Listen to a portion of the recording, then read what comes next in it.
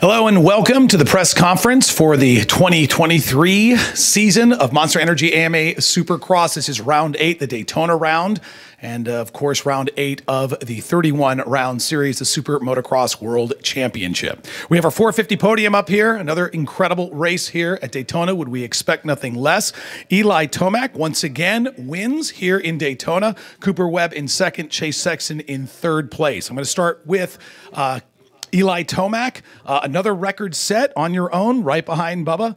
49 wins in Supercross, an incredible run that you've had, and especially here in Daytona. This makes 7 Daytona wins. No one's ever done anything like that. I think in NASCAR, we have Richard Petty, who has 7 wins, so you are in rare air, and I just want to ask how that feels to get another win, and especially how you felt on that track, tracking it down. Well, I mean, I guess the best way to put it is it just feels like home to me. You know, I practice on a pretty loose soil. I mean, it's not that sandy, but it's somewhat close, and that's the only thing I can really put it to is I literally just feel like home at this place. So earlier in the day, though, I will say I was a little bit I was wondering what the heck was going on. You know, I was well off of a second during practice and struggling just to find some general flow. But I don't know. Once the lights came on, I was a whole different dude, and yeah, obviously went at it there with Cooper. You know, back and forth there, and it was a gnarly battle once again, you know, down to the wire. Excellent battle by everyone up here on the podium. All right, we're going to open up to the media here who is present, and let's go dark side. Jamie Guida. Jamie, Vital MX. Coop, I'm going to start with you. We talked in the past about trying to start strong. You did that tonight. I think you maybe hit neutral. I'm not sure what happened when Eli got by you, but starting strong worked. Just kind of, you've been working on things to do that? No doubt. You know, I think that's you know, the last few where I've struggled. So you got a good start, which was great, and tried to put some good laps down. And ironically enough, you know, we were kind of doing some different lines, and I was trying to blitz the whoops, and he had that inside. And I feel like the blitzing was maybe a little faster, but I left myself open. And then some of our lines in the sand switched and switchbacks. So it was tough, man. It's obviously a gnarly track, but then you're also trying to find the fast lines. They change easily, and yeah, you know, I made that mistake. Yeah, somehow clicked neutral and kind of allowed that to, you know, he got by me, but I tugged right in behind him, and I felt like I stayed right there on him, just really hoping for a mistake. And like I said, I was trying other lines in the switchback and the sand, kind of just. But we were going for it, and I think we left it all out there for sure. But yeah, it was great. Led a lot of laps, and you know, he passed me there in the sand, and then I got him right back, and then you know, we bumped going both to that inside. But like I said, overall, I'm not stoked for second, but I gave it my best.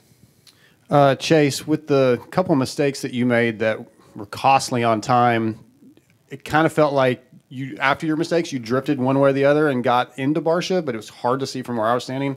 From your perspective, how did those 2 incidences go down?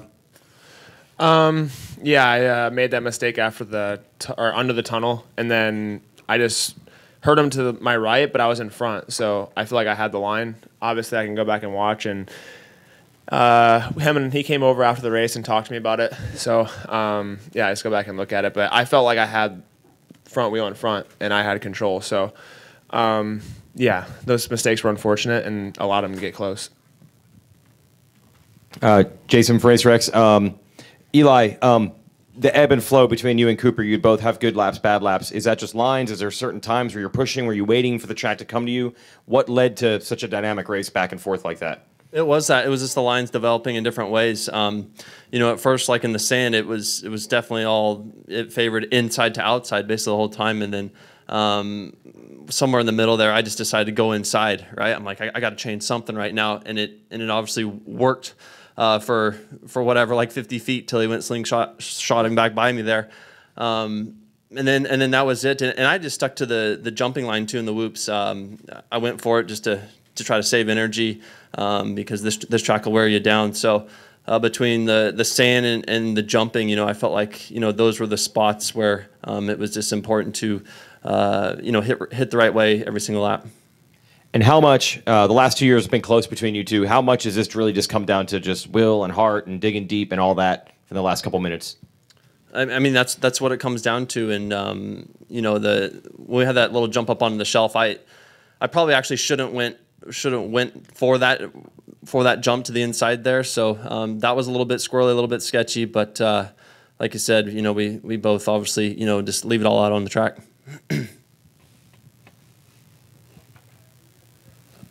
Luis?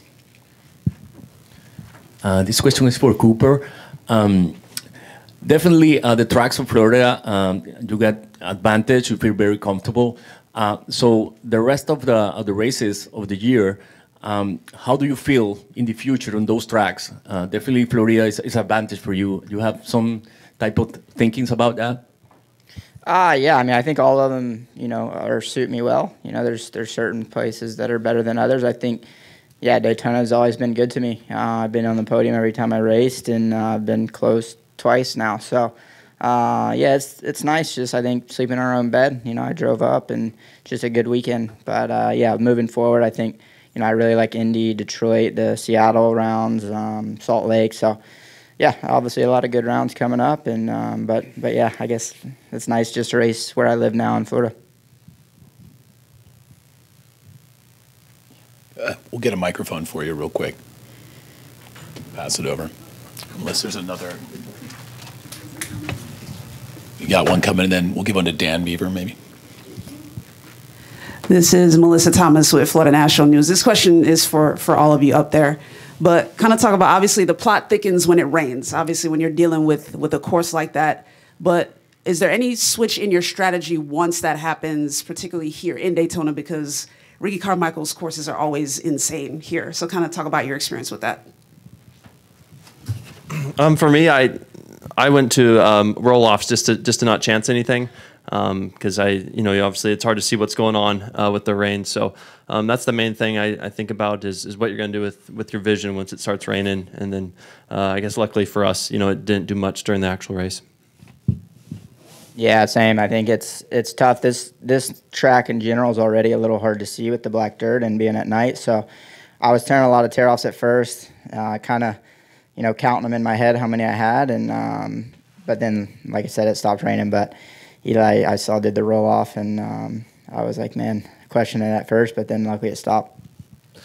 Yeah, just you were wondering if you're going to run tear-offs or roll-offs, and I stuck with the tear-offs. And like Cooper said, I'm really, because you can pull 7 at a time if you aren't careful. So I was trying to pick one off at a time and not waste any. And for there, I think it started raining a little bit during our race, but we got lucky. So thankfully the rain held off for the most part. Dan? For Eli, you said that you got better as the night went along. At what point did you know that you had the win? And during the race, did you ever give yourself the opportunity to think about what the history of that meant? Well, I mean, with both these guys up here, I don't count the win until I cross the finish line. I got pretty sketchy on the side of the tunnel with maybe 5 laps to go or somewhere in there. So, I mean, I was in the lead at that point, but almost made a mistake. So, that's it, man. It's just like you got to cross that finish line before you start counting any wins. And for all three of you, I think this is the 3rd race in a row that you've sat on the podium together, the 4th time overall. What does that mean to each of you guys to have this tight a competition at this point? I think it's cool to have these two next to me. Obviously, all of us want to be where Eli is, and that's our goal during the weeks. So yeah, it's good to be on the podium, but we all want to win. Yeah, I mean, I surely wish it wasn't us 3. I wish it was just a solo, but no, it's good competition for sure, and we each have our strengths, and I think we're elevating, Supercross at the moment. So I'm sure we'll all look back in 10 years and relish it, but right now it's every man for themselves. Yeah, I mean, you can see, I think right now us 3 are separating ourselves, to a certain degree. So I guess we'll probably expect to see this again. Grace from Speed Sport. Thank you. Grace Holding Speed Sport. This one is for Eli. Eli, can you just take me through the pass that you made on Cooper for the lead? Obviously, you guys were going down the front stretch. It was kind of right in front of the crowd, so the crowd was super loud. So can you just take me through that pass in that moment? Yep, it was right after the finish line there, and you know, it was just a thing where I believe he hit, you know, false neutral. So and then I was able just to slide on by and do the normal triple line. So there wasn't a whole lot of you know thought to it. I just happened to be just to the right side of him, so I was able just to slide right by. And then quick follow-up for you as well. It seemed like there was a pretty epic crowd, you know, at the podium there. So kind of how fun was it to see all those people and just celebrate your accomplishment with a crowd like that? It's neat, you know, when the fans can get right up against the podium there with us, because the other Supercrosses, you know, that doesn't happen. So, you know, you know, they're just right there, so you get to engage with the fans. It's pretty cool. Well, congrats and thank you. Jamie. Yeah, Jamie Vital-MX again. Chase, Eli's mentioned picking the jump line through the whoops a couple times. You started off in the skimming and then went to jumping. Skimming definitely looked faster. Was it for the same reason, to conserve energy? Yeah, that, and you just really were hung out to dry going outside, and I had Justin behind me, so I definitely didn't want to leave myself open multiple times in a row. And the jump line, I messed it up for like the first 3 times I did it, and then I picked a rut outside of what the main one was, and I started getting it good. And I think it was a little slower, but it was consistent, and you could replicate it every lap and not have to really not think, but it was just more consistent, and definitely saved a little bit of energy, and you could use that for the rest of the track. And Eli, you talked about earlier in the day having a bit of a struggle, and I've seen the Twitter rumors. Oh, there's an injury he's hiding, etc. But what about settings? You're pretty finicky with settings. This track is a little different than a normal Supercross track. Was that something you were struggling with? Did you change a lot? I did a little fork setting change between the first and second time qualifier, but that was it. It wasn't really anything major, and I don't know. I just was slow in a couple of spots on the track, and then I never put one really fast lap together. All right, Kevin Kelly. Yeah, Kevin Kelly, DMXS. I was curious, you guys are going to race a few more of these speedway-type events later on. Does this kind of help you in terms of getting ready for those events, in terms of settings? That's for all 3 of you guys, because I'm really interested in how deep into a day you will chase settings before you go, all right, I'm stuck with this, I'm going to just run it. I think this one's nothing like Atlanta, but they are different for sure. I think you got to have to make a few adjustments. I think the biggest difference is our speeds are a lot higher. That's what at least I noticed today. Like, we're hitting all the obstacles at a much higher speed, especially these back straightaways. So it's hard. I mean, we actually didn't change anything really from normal. So for me, it was another day. But I definitely think you got to make some adjustments, especially for maybe Atlanta. Yeah, it's the speedway tracks. This one is different than Atlanta. Atlanta's more just normal clay dirt. But I think they're cool because it just you have to be very precise, but you can also gain a lot of speed and push through the rhythms if you're comfortable. So I feel like there's a lot of dirt. Everything feels bigger, and I think especially Atlanta, they just have more dirt, and the track is way busier. So I like them, higher speeds. Here is just a different animal. When in the heat race we were second heat, and when the lights turn on, I feel like it's kind of hard to see here a little bit, and then you finally adjust for the main event, and Atlanta's not as hard. But, yeah, I like the speedways and looking forward to more of them. Yeah, it's good just to have something a little bit out of the ordinary for us. So I feel like the speedways they're a good change up, for us.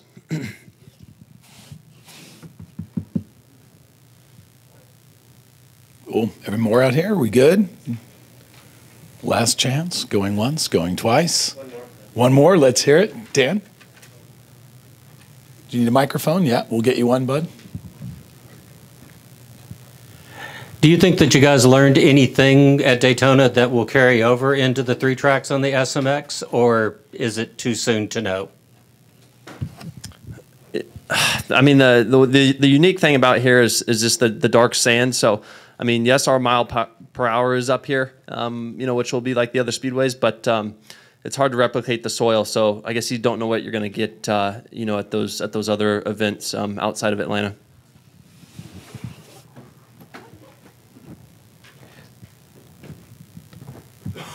Dan, was that for everyone?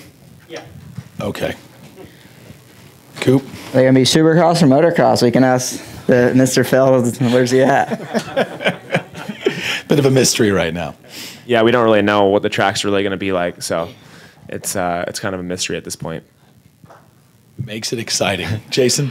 Yeah, Eli, every week you're breaking some sort of record or breaking your own record, whatever it is, and we want to ask you about it, but can you not even really wrap your head around that because it's so intense in the moment right now where you can't really think about the large picture of your career?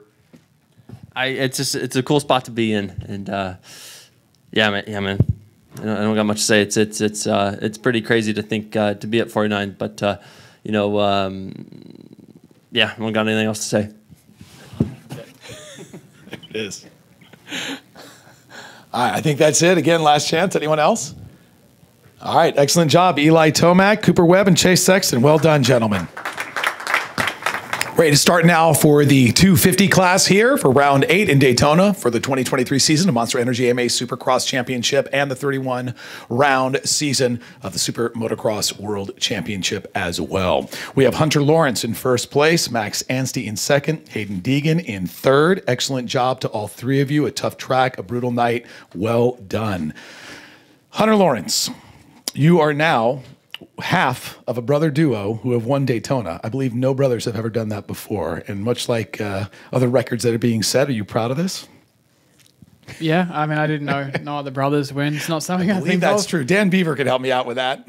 Yeah, hopefully. I mean, it's cool. It's cool, obviously, you know. I mean, it's not really anything that we talk about with any venom in our words, but, you know, you always rub it in whenever we're joking lightly or something, you know, like if someone, you know, with Jed, it was Triple Crowns, but this year I missed out on a Triple Crown, so now I was like, hey, maybe Triple Crowns aren't our thing, but... symbiosis between you two now. But it's just and both in first, by the way, Yeah. No, but it's cool. It's fun. Excellent. And Hayden, I want to ask you real quick, first podium for you. It's a historic moment. Proud mother and father out here. They are beaming. They're very excited. A pretty big deal for your rookie season. I think this is your 4th race, and you got a podium. That's incredible. How does that feel, bud? Yeah, it's definitely super exciting. It was one of my goals, so we ticked off another one, and yeah, I got a taste of it, and I definitely want more. All right, excellent. And we'll go out to the media. Max will have plenty of time to talk. I know you're going to take it too, bud. We're looking forward to it. Let's go. we appreciate it. Trust me. We love it. Max has great answers. Yes, he does. Jamie, Vital MX. Hunter, I want to start with you. Early pass on Nate Thrasher from where I was standing. Couldn't see if there was contact. A little aggressive early or no? Yeah, it depends how you look at it. You know, I was coming out. He went outside. I was inside. I'm getting roosted pretty bad, like the sand section roost is gnarly, and then just kind of dove to the inside. So, yeah, I didn't feel contact. Obviously, it's not like the ideal scenario, but you just kind of see a shot. You're making split decisions, you know, like on the spot. So, you know, sometimes you're going to make wrong decisions, sometimes you don't, you know, and it was just I went to the inside, getting roosted. That was the option that presented itself, and, yeah, just kind of didn't look back. I kind of feel like, you know, look back at last week, whenever I'm in front, there's, you know, it's going to be a hard racing. So that's just what kind of comes with having the red plate. When you look back at previous, you know, years with guys that have had the same thing, it's part of it. So, yeah, it is what it is. But, yeah, obviously sucks that he went down. Not what I wanted to happen. Hayden, you mentioned that this was a goal, but after A2, before you decided to go pro, you kind of said you don't really know what to expect. You're just trying to learn. So I don't think it was a goal or even an expectation at that point. How do you feel about this trajectory of yours? Because it's happening fast. Yeah, definitely happening fast. After Futures, I wasn't even sure if I was going to race. So we pulled it, and we're like, yeah, we might as well go race. So go get the experience. And so far it's been going great. And, yeah, just keep on learning. Jason from RacerX. Hayden, because your dad raced Supercross, I think a lot of people will think that he was pushing you into it, but explain the breakdown of how badly you wanted to do this as a career and how your mom and dad actually felt about it. Yeah, my mom didn't want me to race dirt bikes after all my dad went through. So we started, and my dad got me on a dirt bike. It was going to happen eventually, and from there I just fell in love with it. Would always watch the guys outside do freestyle and stuff, so fell in love with dirt bikes, and from there just been grinding to get up to this spot pretty much and race Supercross. I've been wanting it for my I couldn't say whole life because I'm only 17, but that little span. So and now we're here, so we're just gonna keep getting better, hopefully. Yeah, so you would say this much more comes from you internally wanting to do this than people wanting you to do it. Yeah, it's a all me thing. You know, a lot of people, I mean, there's people like that obviously want me to do it. My dad wants me to do it, of course. That's just, we're a racing family, so we want to keep that in the genes. And, but yeah, I want it bad.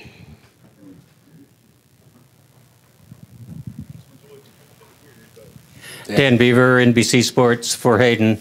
Can you even describe what emotion is like to get your first podium in this race, especially after hearing your name called so many times before the race as one of the favorites of the fans? Yeah, this track is not an easy one. You got to be a man to ride this track. So I didn't get the greatest start, but I was able to make my way up to third, and it's a tough track. You know, I was riding with good intensity. I felt great, and I was able to push through. And at the end, the crowd's amazing. It's crazy. The crowd's going wild the whole time. So when I finished that race, adrenaline was going. I was super happy. Deegan, you almost neared the record of being the youngest Supercross rider at 17 to be in the podium. Ron Liching, 1983, did it. So do you ever thought in your mind that you, after 4 races, you will be in the podium? Ever you think about that? Yeah, it's definitely crazy. This early, I didn't think it, honestly. I didn't think I'd be getting on the podium this early, but it's racing, and we continue to progress. So we ended up getting on the podium. So now we're here, and yeah, it's super exciting. Jamie, Vital Mexican. Max, you and I talked for a moment before you got up there, and you mentioned these results are a little better than what you probably thought you were going to get, and you said now you need just a little bit more. What is that little bit more? What is it going to take? What do you got to find? Well, that's a tough one. But I mean, yeah, the expectations coming in, we didn't really know, and that quickly changed. You know, banging out a couple of podiums. But I'm still learning a lot. You know, last week in Arlington, man, I was thrown off guard with a few things, and by the end of the night, I found a good setup, and I was like, man, if I could redo this day tomorrow, I'd be much better off. And it was the same today. I'm glad I got pressed yesterday, because every time out on the track, I was changing stuff, and by all means, the team are doing an amazing job, because they're trying to make my bike faster so that I can compete against these two boys' bike, and they're all trying to work. I've got Mike Hayes, Factory Connection. Man, he's a magician with the bike. We've been, you know, everyone's telling me, oh, don't change the bike, you're getting on the podium. And I'm like, yeah, but they think they can make it better. We want to try and improve and, you know, try and close that gap up to Hunter up front. And again, if I could redo the day tomorrow, I would start with what I finished in the main and be much better off, because every session out there I was, searching for things, but I don't get paid for the heat races. I don't get paid for practice. I get paid for main events. So happy to be on the box. Hunter, with this somewhat hybrid style Supercross track, big changes to the bike to make it better today. What'd you change? We went one click stiffer on the shock, which I thought would be a rebound call just because of the high-speed rhythm lanes. You know, you're hitting them at a lot faster, but no, honestly not. I feel like the past few years, you know, just from leaning on the team's experience, they go, oh, you know, we do come to Florida, we do the whole Daytona test, and then we come to the race and we end up racing on our normal stuff. So it's cool when you can just trust in your setup, and you're not like trying to reinvent the wheel because, oh, it feels like bad or whatever. So no, the bike was great. We didn't really change anything.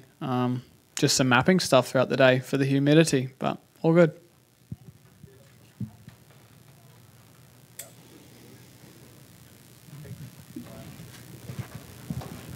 Hi guys, Brock Bridges, Supercross Stats. 600, 250 class race. Congratulations guys for being on the podium for that. Hayden, halfway to your dad's podium total. Are you going to give him some heck next week when you break it? Oh, shoot. Yeah, my dad's definitely, he's got that over me. He's got the win and the ghost ride. So these guys are some fast dudes in front of me, and I'm not their pace yet. So we got to keep working, and hopefully, yes, my dad's still beating me with that goal. So we're just going to, you know, keep pinning work, and maybe we'll get up to their speed. Who knows? But they're going fast right now. So if I can do that, though, I'll be super excited. Hunter, there's only 4 guys now with more wins on a Honda in the 250 class than you. Does that feel pretty good to be one of the top all-time riders on that red machine? And what does that mean to your to HRC? Hopefully pretty good. I mean, I didn't know that stat you just fired off. I didn't know Brian had 2 podiums either. So I think he's going to have your record here pretty soon. Sorry to say, but No, I mean, dude, I don't know. I could care less. Like, I just want to be the best version of me when I ride, and pardon me. And yeah, do well for the team. Obviously, you know, they're stoked and happy. Jet's doing well on the other coast, so it's a cool time right now. Max Hansti, you feel you see I see you feel so comfortable with 250. Do you think in the future, what do you think about going again to 450 or doing like a combination 250 Supercross and 450 motocross? What do you think about that? I'm Supercross only. Don't know if I should say this, but I went 5.5 at Southwick last year and got $1,500. and man, that was a hard race. I'm much better off racing Supercross. I'm racing World Supercross, Australian Supercross, and US Supercross, and I'm happy with that. Yeah, I'm milking this 250 class as long as I can, and then I'll go 450 when I get kicked out. That's about it. Yeah, I like it. I like getting on the podium. I like them bonus checks. So that's where I'm at.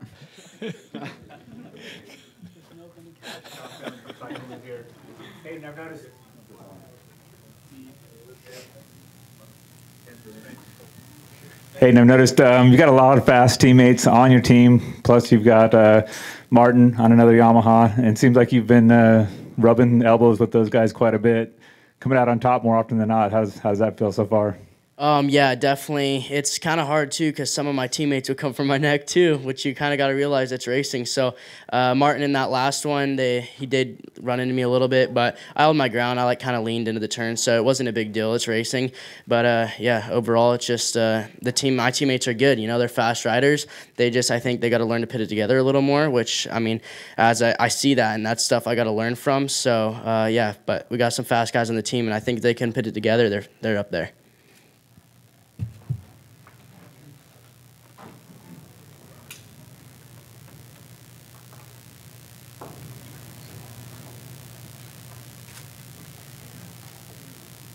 Okay, if that it, no one else out there? Anything? One more? Final one? We're good? Jason's all right? Lucas, you're good? No questions? Okay, just checking. All right, just making sure. All right, hey, give it up. Podium. First place, Hunter Lawrence, Max Hansi, Hayden Deegan. First podium of his career. Congratulations, gentlemen.